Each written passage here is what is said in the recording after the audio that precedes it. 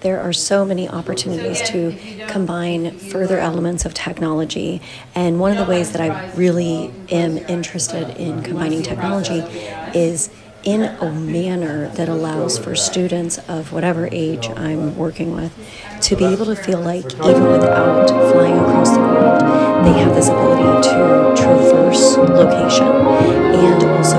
create an immersive performance space. In the video shown, I did a project with Bridgman Packer where we used multiple cameras to be able to project previously filmed material as well as live performance onto a screen, therefore creating an immersive environment. One of those immersive environments that I absolutely love that I've never utilized in a dance form is the in-flight